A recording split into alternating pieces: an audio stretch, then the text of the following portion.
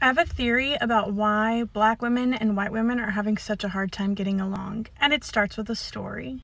When I first started teaching, I was in a teacher training program with 3 other women. 2 of them were Black and 1 of them was Indian, and we started teaching at the same school, the same grade at the same time. One of these women, a Black woman, completely excelled. She did so much better than I did at literally everything. Classroom management, her test scores were high.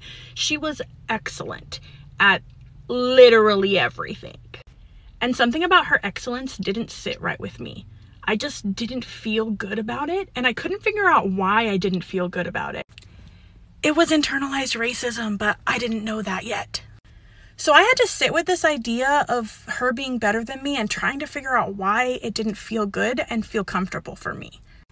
And of course, at the time, I didn't know that I needed to do the work of anti-racism, so I didn't think it was possibly because I could have internalized racism. I had to do a lot of study and thought about myself and what could possibly be making me feel this way about this woman. And here's what I discovered. Most of the media that I had consumed up to that point in my life had white people as the central characters. And the shows and other media that I consumed that had white women at the central characters often had Black women as the side characters. These Black women's role in these movies was to assist the white women, support the white women, advise the white women, but never to rise above the white women. Even shows that were about Black women, like The Help, had white women as the central character and the Black women as supporting characters. So I internalized the idea that Black women were there to support me and to advise me, but not to rise above or become better than me.